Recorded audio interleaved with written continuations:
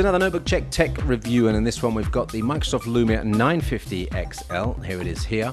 And we're going to be giving you the full score, the breakdown, some information on battery life, screen, and the camera as well.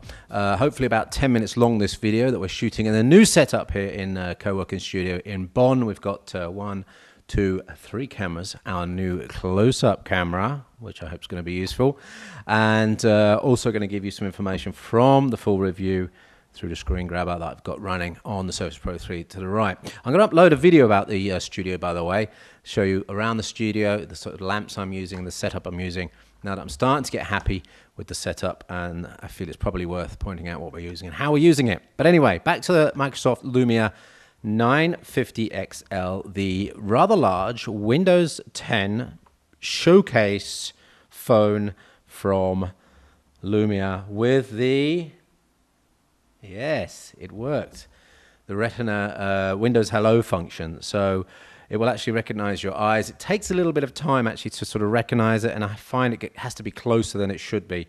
It feels a little bit awkward having it walking along with your phone close to your face. But of course, you've got pin unlock as well that you can use.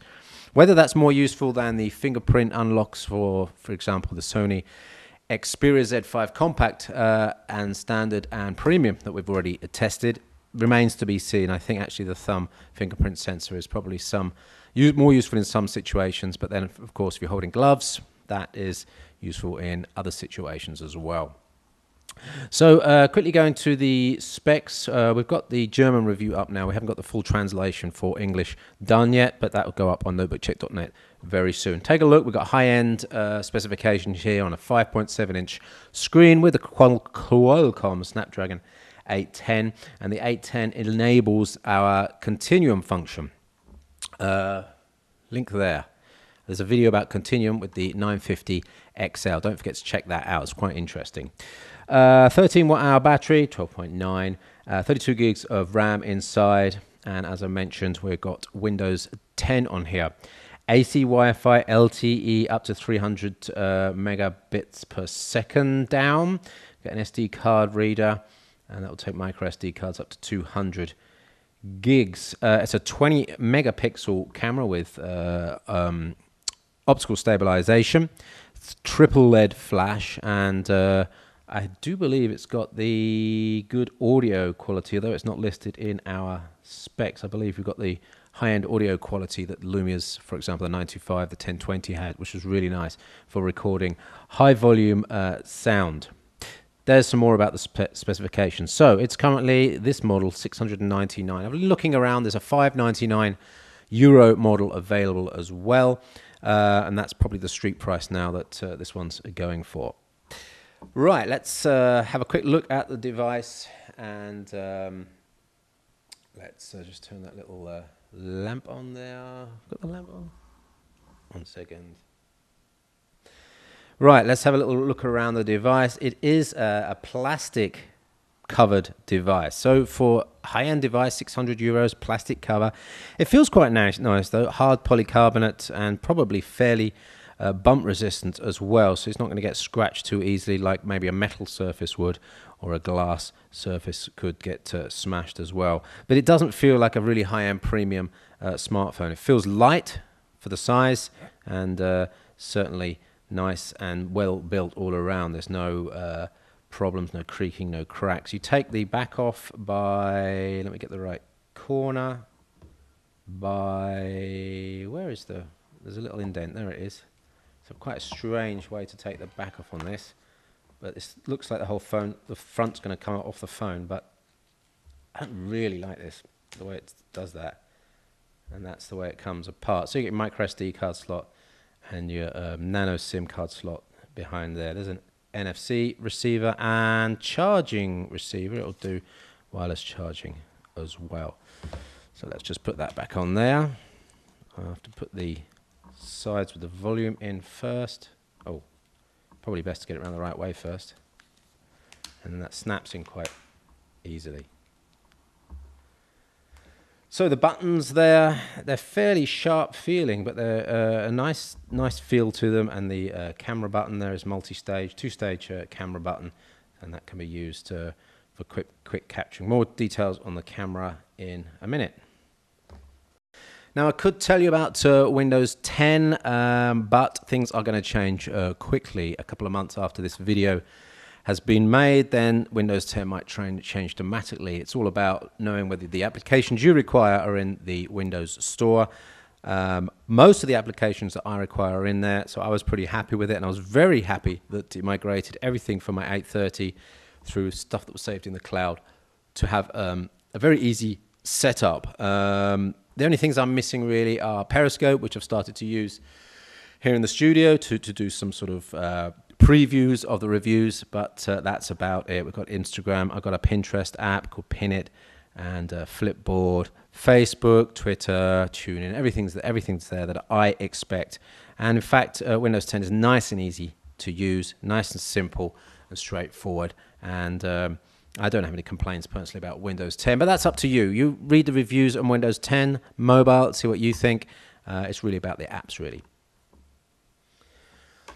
So in terms of sizing, take a look at this interactive graph on our website here. There is the 950 XL. Let's just put the 6S Plus on top of that, and you'll see that that's just slightly longer than the 950 XL. So they're pretty much exactly the same dimensions. If we go to the Galaxy 6 S6 Edge, you'll see that's quite a bit smaller, and then the standard Xperia Z5 is also a little bit smaller. The Premium is about the same size as this 950 XL.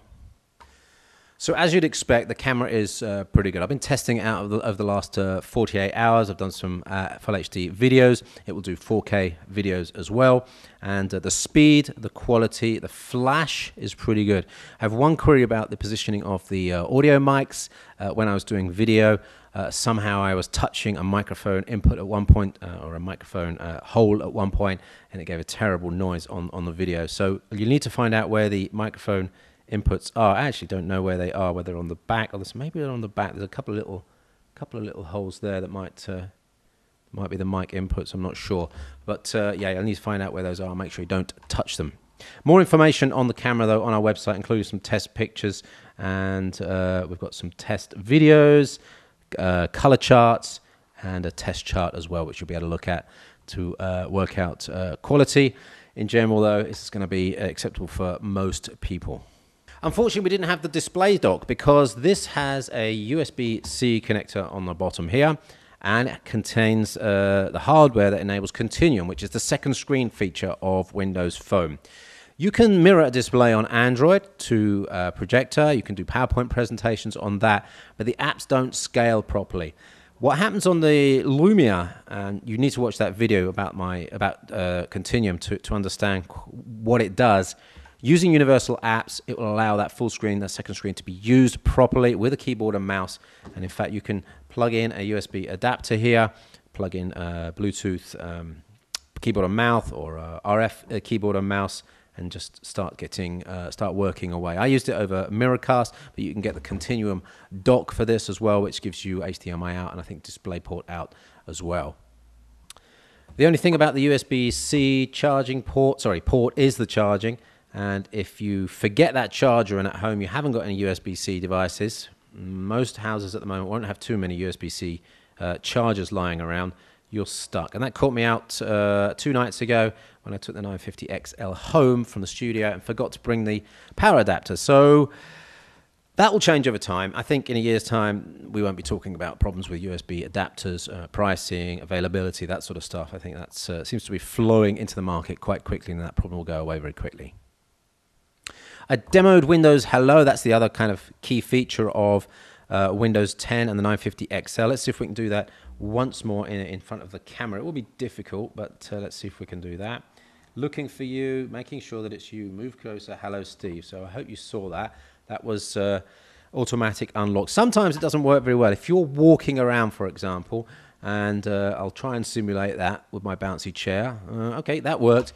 But I've had situations where I've had to walking around, I'm ending up with the phone right here, and it's saying move closer, and I'm eventually going to fall over if you do that too many times.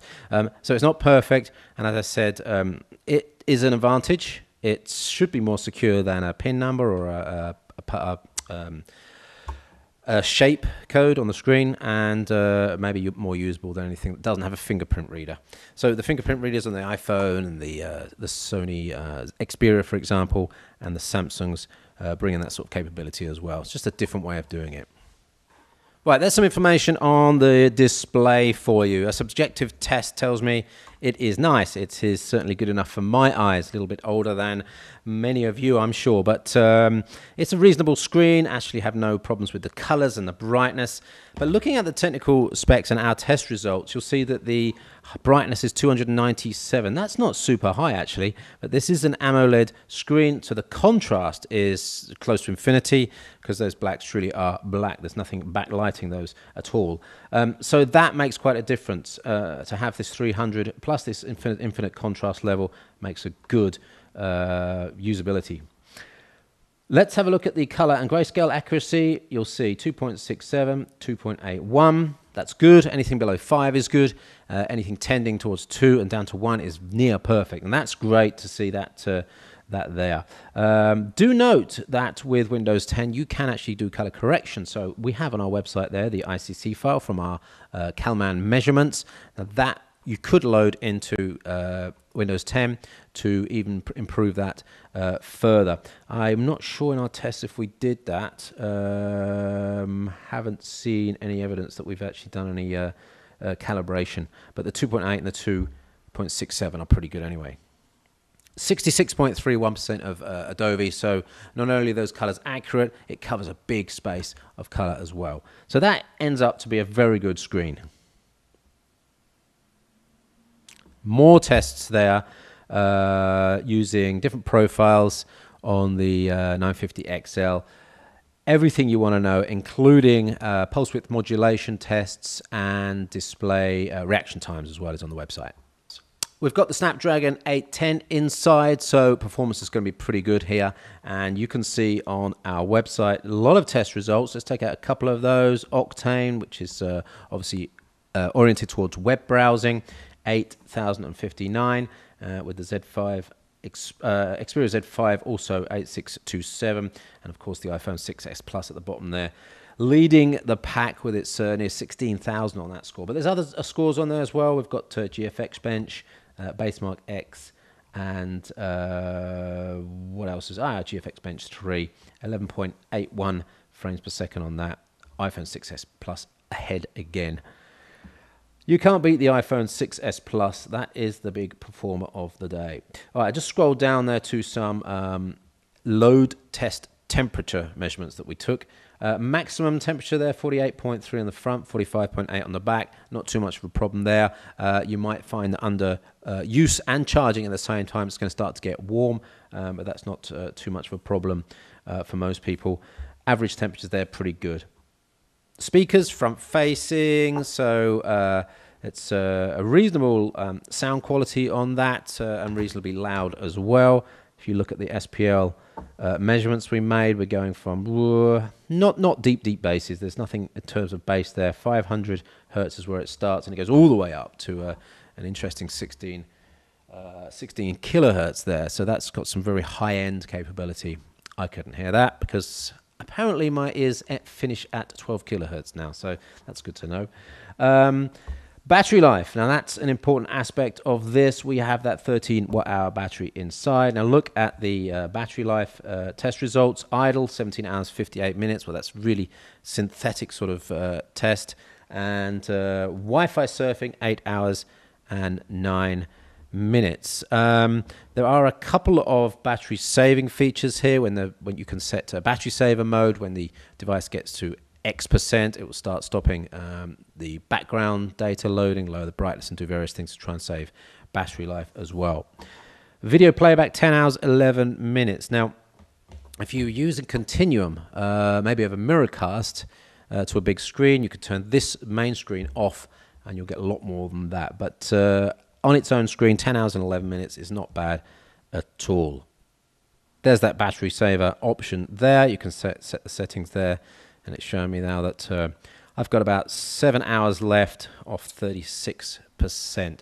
So that's almost a 24-hour charge cycle under my usage scenario here, which has been fairly heavy today with videos and testing of Continuum as well.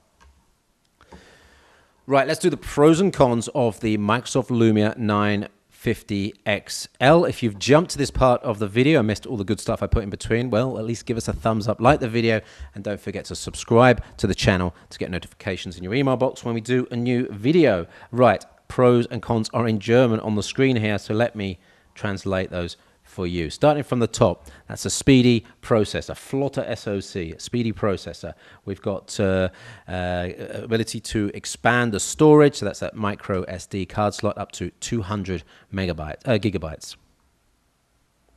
USB 3.1 on board and USB-C as the connector, which gives you nice capabilities for adding external screens and external devices. AC Wi-Fi was good in our tests, so that was good.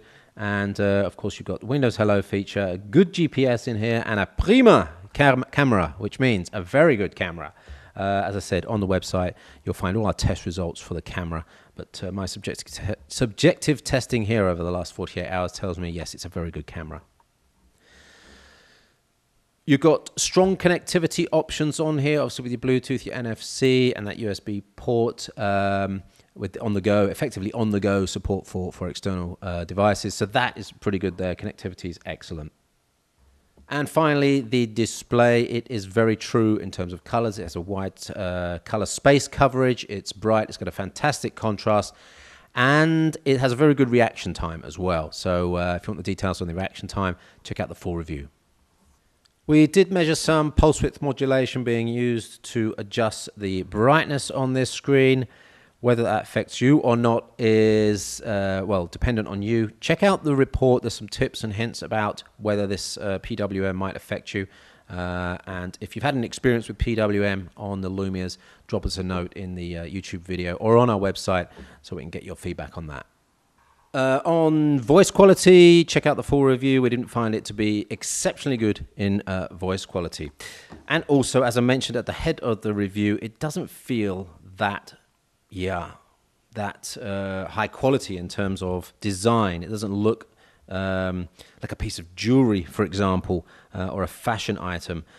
It looks like it's going to be a solid, sensible choice in terms of materials, but it certainly doesn't look like it costs 500 to 600 euros, for example. Battery life, we have seen better battery life on some devices. Windows 10 doesn't seem to have as much tunability as some devices do. So, for example, Z5 Premium, or the Z5 with the current Android operating system, has a lot of tweakability. You can stop certain apps in the background, for example. I think Windows 10 maybe a little bit simpler in its battery life capabilities there. Right, of course, Windows 10 apps in the store, there are things missing. There are holes there, and there's a couple of issues with Windows 10 you need to know about, and I want you to look at the full review for the details on the issues we had with Windows 10. My personal use over the last 48 hours has been fault-free, but I've been using the Lumia 830 with Windows 10 for many months, and maybe I'm just not seeing those issues anymore, or maybe I'm just used to Windows 10. Move closer. Hello, Steve. And of course, you've got that nice Windows Hello feature. Right, that is the Microsoft Lumia 950 XL. Hope you enjoyed that video. Hope the setup here has been okay for you with our little zoom in cam. And let me just give you a quick shot of what's going on here.